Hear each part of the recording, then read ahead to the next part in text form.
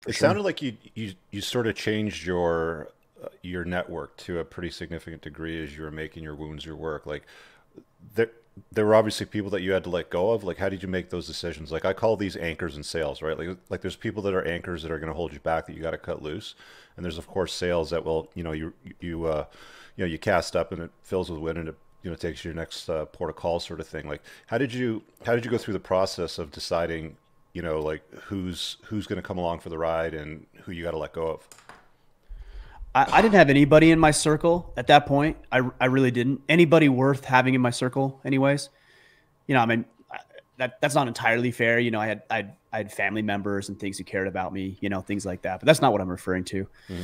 Uh, what I actually started doing is not eliminating people from my life, but being very conscious about who I wanted in my life. And so I started attending conferences and started reaching out to people and connecting with them on social media, going to events, creating my own events.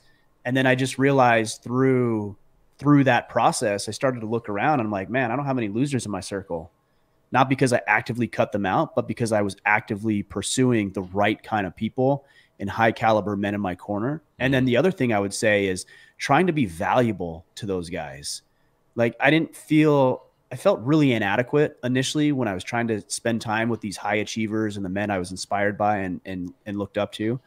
But I realize if I don't belong here, then I got to figure out a way to belong here. And what can I do? I can add value.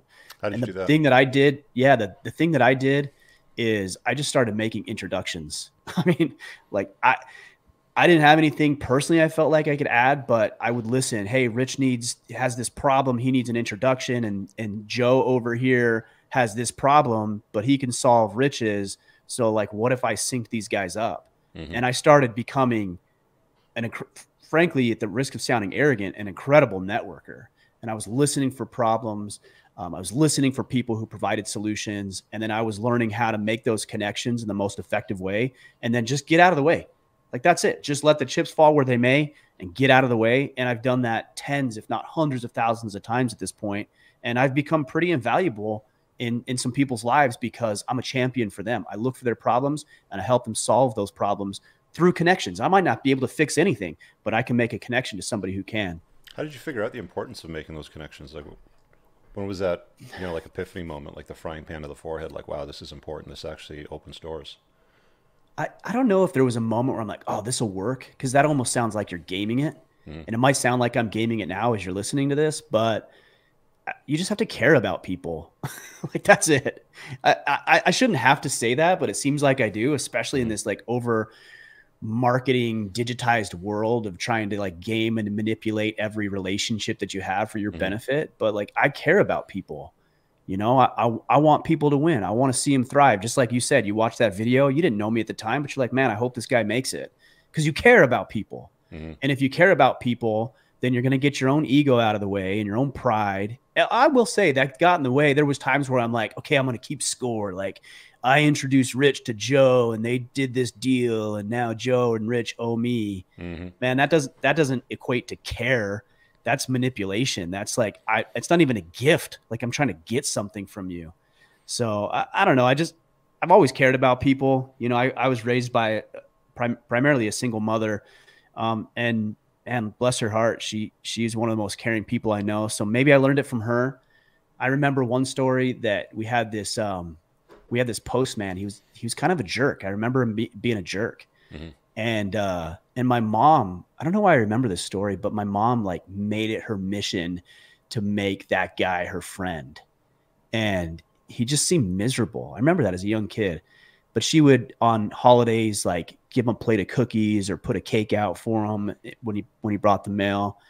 And over time, man, sure enough, like he became such a pleasant person to be around, and he would smile and he would greet us. And I'm like, whoa, this is cool. And I think that's quite an epiphany moment for me of just treating people well and letting the results and the chips fall where they may when you do. Hmm. Hmm. I since you brought up that thing about being raised by your mom, like what happened to your dad?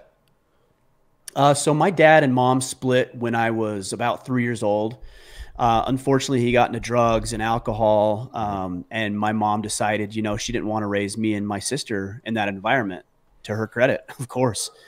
Because I think it would have been easier in a lot of ways for her to stick around and stay and just keep us in that environment. But she pulled us from that environment. My dad's a good man. You know, we had a lot of challenges in our relationship. He died actually 3 years ago, unfortunately. And he was in the hospital. My mom called me, and long story short, I was driving to go see him, and she calls me about 30 minutes out. She's like, "Where are you?" I'm like, "I'm coming." I got there. He died 30 minutes before I got there.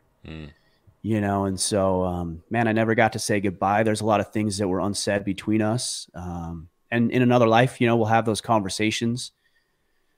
There's a lot of redeeming qualities about him, but, you know, a lot of things that I think he could have done better. And I think if he'd be here in this conversation right now, he'd probably say the same thing. So I'm trying to redeem. I don't know. This is I haven't talked about it like this, but I'm trying to redeem myself, and in a way trying to redeem him and live for him and the decisions that I think in another life he would have made differently. Did he spend much time with you when you were growing up, or was it mostly your mom? Yeah, that was mostly my mom, but you know, we lived in different areas of the state, California, and then I moved to Utah. So I didn't see him a whole lot, but I saw him about once a year, maybe twice a year. Not a lot, but man, we had some good times. You know, we built Pinewood Derby cars together and did Legos together and watched American Gladiator together. That was a big one. Like, Yeah, that was a big and show. WWE. Yeah, man. So Michael we had Hearn's a the good only relationship. 52-year-old that's not on TRT apparently. Yeah, that's right. Yeah. We had a good enough relationship as you could when you only see your father once a year, twice a year, maybe. And like one of the things that I've noticed as a general trend, because I've coached probably well over 1,000 guys now, like one-on-one. Whenever there's a guy that's been raised by a single mom, it always seems like they start life from a position of they're missing something, right? Like it's a bit of a disadvantage. Of course. You know, they're softer, they're a little more beta, they're more accommodating, they're humble to a fault. Did you find yourself in a position when you came into your like teen years, you know, like young adulthood, where you had to sort of like figure that out? Like, how do I reconcile, you know, dealing with this feminine influence growing up with this need to be a man? I didn't feel it to that level when I was a kid. I do remember vividly having a very hard time relating with other young men, like even my friends. And I had friends, you know, I was What did social. you I played struggle with? football. I played sports. I don't know. I just didn't feel confident, man. Like I always felt like just some underlying level of inadequacy, or I wasn't like cool enough, or, you know, I didn't belong there. And I was kind of just a visitor and just partaking, but not really part of the club, you know.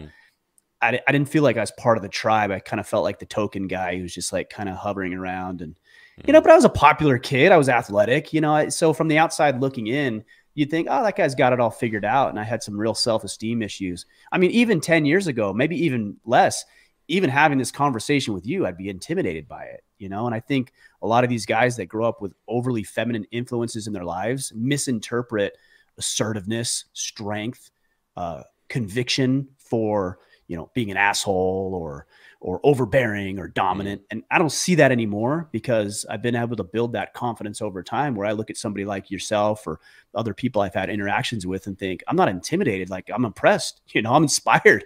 And I love having conversations like this. Hey guys, I really hope that you enjoyed that short clip. If you did, consider supporting the creation of content by checking out my supplement line. Pinned in the top comment below of this video in the comments, there's a link to the unpluggedalpha.com/shop. When you click through, you'll be able to land over here, and the entire lineup is broken down by category that it performs best in: estrogen metabolism, fat burning, your foundational essentials for health, immune health, performance, and testosterone support. If you check out with coupon code ALPHA10, you'll get 10% off on your first order. There's also the option to use the subscribe and save model, where regular shipments will be sent over to you on a regular basis, and that gives you a little bit of a discount, and your supplement facts are always broken down over here.